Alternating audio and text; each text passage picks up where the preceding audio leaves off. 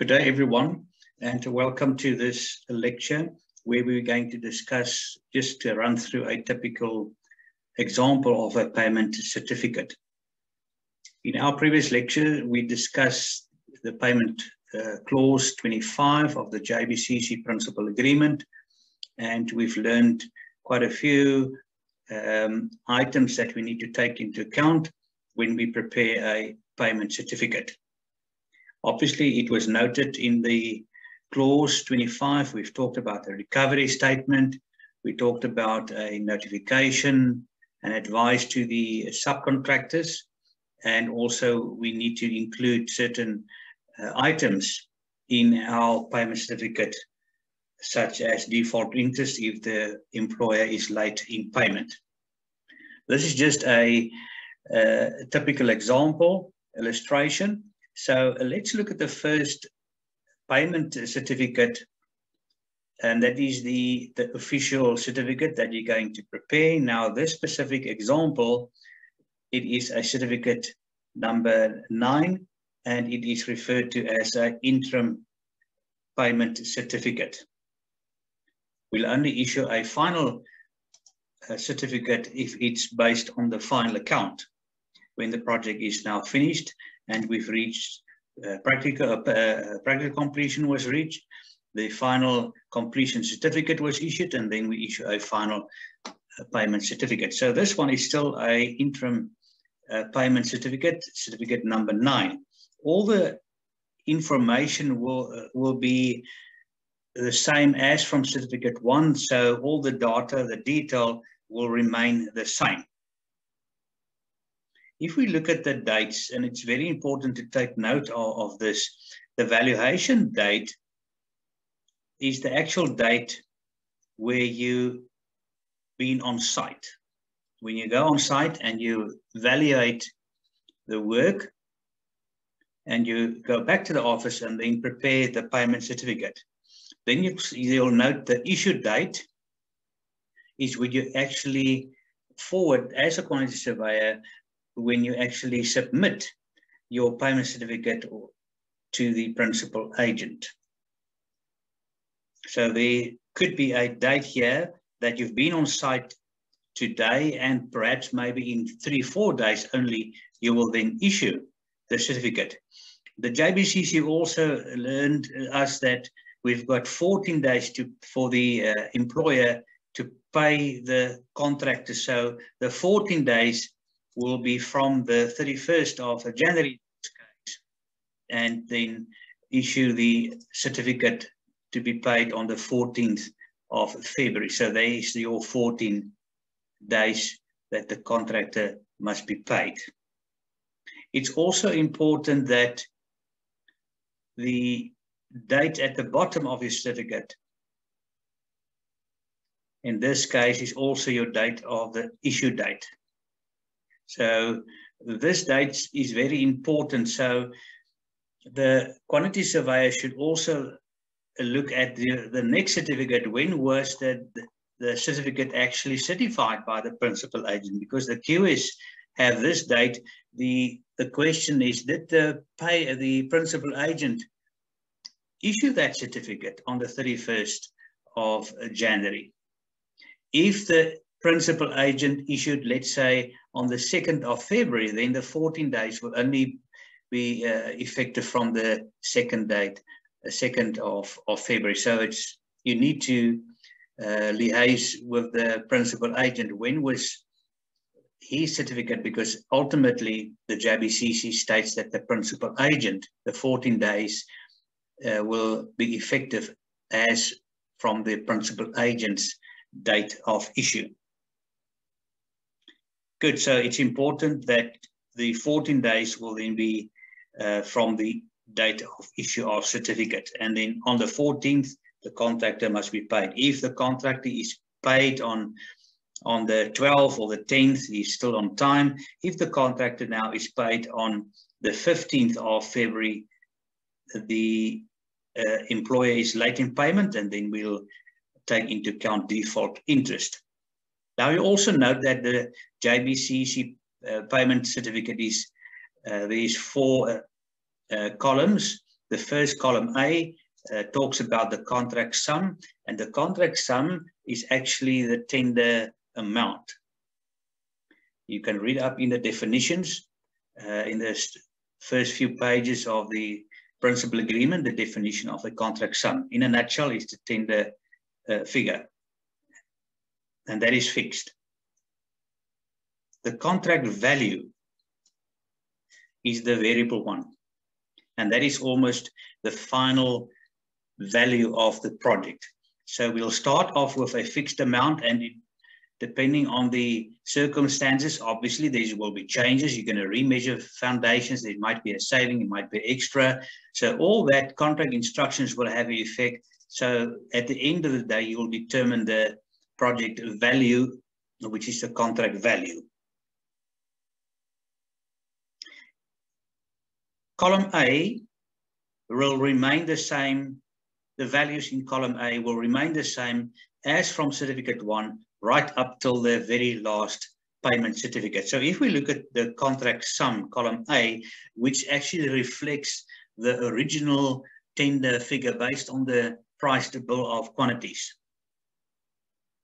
You'll note in this case, we've got a net contract sum of 4.113 million, which is excluding VAT. Now, based on this figure, the quantity surveyor will then estimate what is a reasonable amount that we could allow for escalation, cost fluctuations, that escalation. So based on the net contract sum, the tender figure without VAT, the quantity surveyor estimated that for this specific project, we could estimate an anticipated value for escalation in the order of 200,000 Rand. So if we add up the two, that will give me a subtotal. We add the VAT, and we got a expected final contract value of 4.59 million, an adjusted contract sum, because we've added the escalation. So column A, those values will remain the same from certificate 1 right up till the end. So the 200,000 Rand in this case is an estimated figure. If we look at column B, which is the variable column, and this column B is almost to indicate to the client every month what is the expected final value of the project. So we start with our tender figure. All right, those two figures are the same. We start off with the tender figure. We also, in this particular block, we indicate the value of all contract instructions, authorized adjustment to the contract value. In other words, all the possible changes, these contract instructions in the form of omit vinyl tiles and add carpets. There's a cost implication, and there's a remeasurement of foundations, remeasurement of plumbing and drainage. It's all contract instructions, and there's a cost implication, either a saving or an extra. So all those contract instructions we have to combine and put in a figure here, either a saving or extra. So if you look at this specific figure here of 35,000 Rand, that indicates an extra on the project. If it was a saving, then we deduct a negative figure. So we take the original net contract sum plus an estimated value for contract instructions up till that point of 35,000 Rand.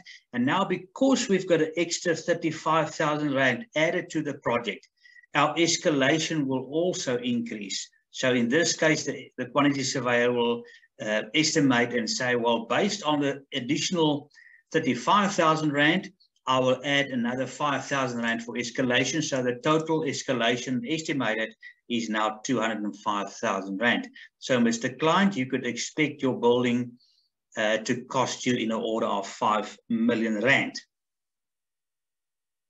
So next month, when I'm going to do payment certificate, let's say certificate number 10, my column A values remains the same. The only variable now is the two, either extra on the project. It could be now next month 40,000 rand, or we could have, let's say, a saving, and then obviously my escalation will then be adjusted appropriately, or depending on the amount that we've added to the contract instructions. So the variable column is column B. It will give the client the column B. The purpose of column B is, in other words, to give the client a forecast of what is the anticipated final contract value of the project. Column C and D relates to the actual certificate. So in this case, certificate 9. So the column C and D is the values related to the payment certificate 9. I'm not going to go through how did we get to this figure. This is just a typical example. We will do exercises where we're going to determine the actual value. So we'll start off by evaluating the value of work done, and in this case 3.99 million. So there's a various approach that we can follow. As we've mentioned, some approaches could be a percentage times it by the value of the trade, or we could use the actual bill of quantities and add actual quantities to the bill and to determine the actual value of work done. Obviously, within that value, we need to take into account any possible extras. Contract instructions will then be included. There's also a value that we need to add for materials on site. So in this case, it was a 0, and my perception and assumption here is it is a practical completion certificate. So at practical completion, there would be no money certified because the building is 100% complete. So if there was, let's say, bricks and cement and all other material on site, we'll just add, let's say, 100,000 rand to that, and then obviously you'll see my total will then be adjusted accordingly. There could be, let's say, 50,000 rand material on offsite. In other words, remember the rules and regulation when we certify that all materials must be certified, insured, etc. We should have proof thereof. Unless we don't have that, we're not going to certify the materials on site or even off site. So in this case, let's stick to the 0 amount. Obviously, when you're going to value that, you're going to negotiate with the contractor what is the value of the materials. Give me some invoices to just have a indication of the value of bricks, for instance, that is on site. So in this case, there was no materials on site. That leaves me with 3.99 million. Then if we look at the next section of work, it states in this column security adjustment, and that is the guarantee that we've talked about. Basically, there's 3 types, and in this particular case, you'll see there's a 0%, and this is what we refer to as a variable construction guarantee, where the contractor has selected that specific option, where he actually say, well, whatever is certified, I want 100% of the payment. In other words, there you can see we've certified 3.99, and the contractor will receive 100% for that. Obviously, he'll receive full payment, and obviously that will have an effect on his premium for that specific construction guarantee.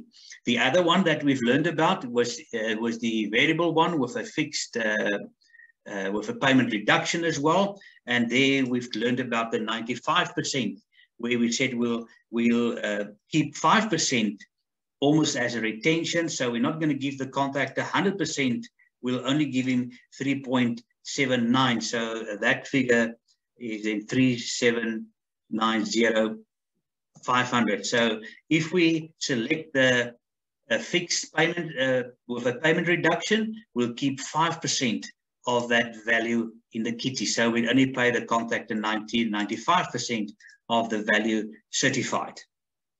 We will run through this in further exercises where we can actually demonstrate the actual differences between the guarantees that is selected by the contractor. Obviously, the contractor must select the guarantees prior to the signing of the contract. So we know in advance from day one which guarantee has been selected.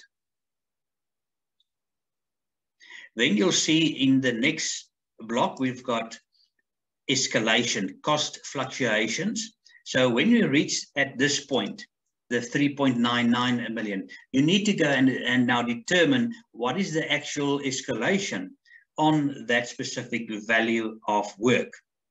Now that is escalation. You've got your escalation certificates. You've got the certificate number 9. All the various work groups, the indices that is applied. You apply the Haylett formula. So you've got your main contract. There's the non-adjustables, your profit and attendance and day works. So for this certificate 9, you've got a value for the main contractor of 212,000 Rand, and then also for the nominated subcontractor electrical installation of 26,139 Rand. So if we add the two values, if you add the total for the main contractor and the total of the electrical contractor, that will give you the figure of 238,000 Rand. So the contractor will receive a total of 238. If we add up the two, that will then be the total amount certified for up to and including certificate 9. Then we deduct, and remember we've mentioned in our previous discussion that we always work accumulative total. So we deduct what we've previously certified. So in certificate 8, that was the total amount that we've certified before. So we'll take the total amount now, less the previous amount certified. So we've got the net payment due to the contractor of 657 and 750 Rand. There was no expenses, there was no penalties in this case.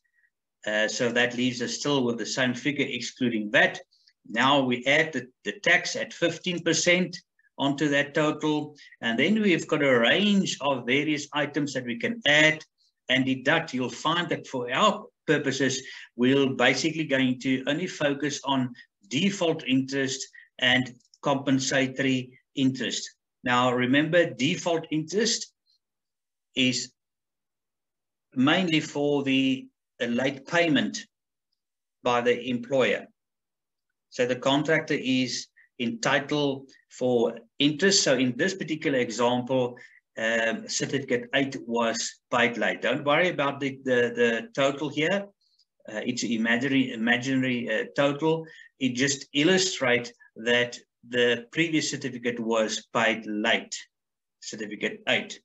And we're going to calculate that in future exercises.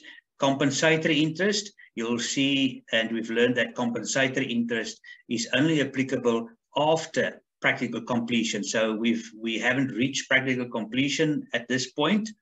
So therefore, and also it's not a final payment certificate. So therefore, we will only cater for compensatory interest in my final payment certificate.